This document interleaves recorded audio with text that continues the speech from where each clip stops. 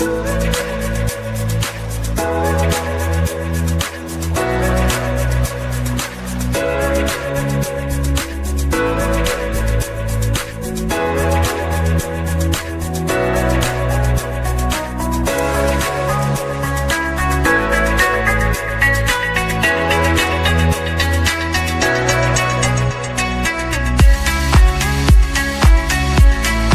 मित्रांनो, शेतीमध्ये भाजीपाला पिकाची लागवड महत्त्वाची ठरते. त्यातही बाजारातील दरांचा अंदाज बघता पिकांची योग्य निवड केल्यास भरघोस नफा मिळवण्याची निश्चितता मिळते. शेतीमध्ये नियोजन केल्यास जास्तीत जास्त नफा मिळवण्याची संधी निर्माण होते. आपल्या महाराष्ट्रातील मिरची हे प्रमुख पीक आहे. हे पीक महाराष्ट्रातील सर्वच जिल्ह्यात घेतले जाते. या पिकाची योग्य नियोजन केले तर त्यापासून शेतकरी राजाला मोठा नफा मिळू शकतो. तर आज आपण मिरची या पिकावरील बोकड्या किंवा चुरडा मुरडा या रोगाविषयी माहिती जाणून घेऊया. कारण मिरची या पिकावर हा बोकड्या किंवा चुरडा मुरडा हा जो रोग आहे मोठ्या प्रमाणात दिसून येतो.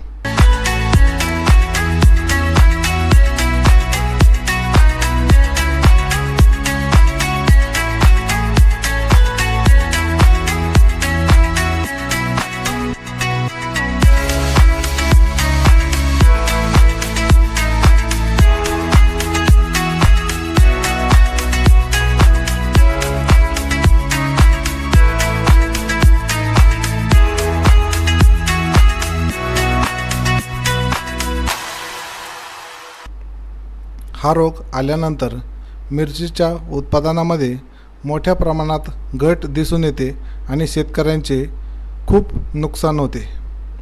तर आज आपण बघूया हा रोग कशामुळे होतो. शेतकरी मित्रांनो, बोकड्या किंवा चुरडा मुरडा हा रोग थ्रिप्स म्हणजेच फुलकिडी या किडीमुळे होतो. हे कीटक मिरची या पिकावरील पाने खरवडून त्यातून येणाऱ्या रसाचे शोषण करतात. पानातील रस शोषल्यामुळे झाडाची पाने वरच्या बाजूने गोळा होतात. त्याचबरोबर हे कीटक खोडातील रसही शोषून घेतात.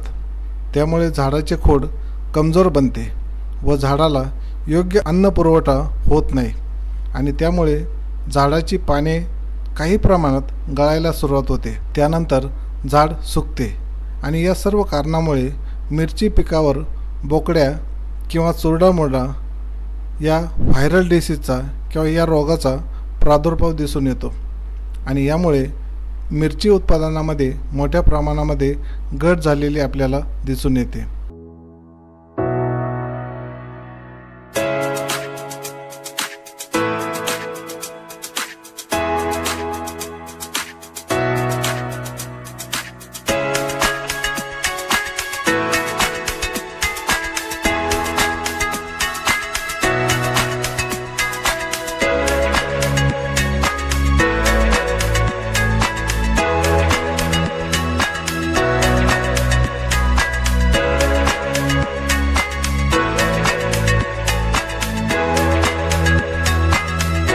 आता आपण बघूया या रोगाचे नियंत्रण कसे करावे ते.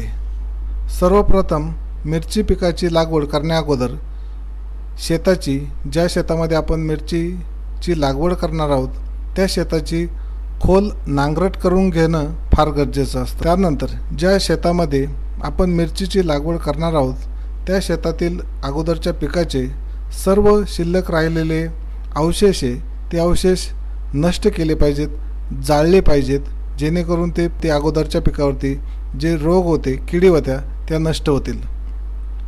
त्याचबरोबर पुढचा पर्याय आहे आपल्याला रोग नियंत्रण करण्यासाठी रोप तयार करताना ती आपल्या शेतातच घरगुती पद्धतीनं किंवा ट्रेमध्ये घरच्या घरीच तयार करावीत. त्याचबरोबर मिरची या पिकाची लागवड करताना योग्य त्या वाणांचा म्हणजेच व्हरायटीचा वापर करणंही अतिशय महत्त्वाचं ठरतं. या ठिकाणी बाजारामध्ये या रोगाला प्रतिरोधक असे बरेच मिरचीचे वाण उपलब्ध आहेत. त्यातील योग्य तो वाण आपण निवडावा. त्यानंतर पीक लागवड केल्यानंतर या पिकामध्ये तण किंवा गवत होणार नाही याची काळजी घ्यावी।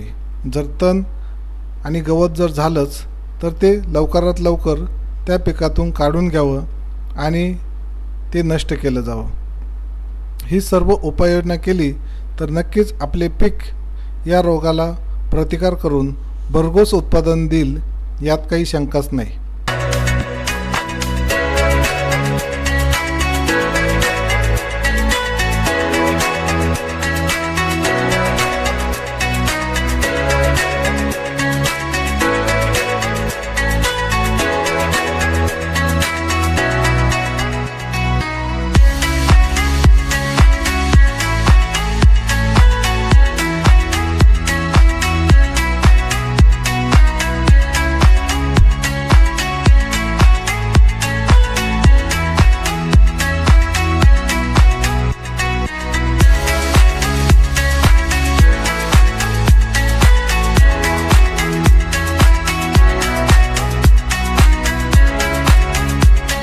तर मित्रांनो, हा व्हिडिओ आपल्याला आवडला असेल तर या व्हिडिओला लाईक करा, शेअर करा।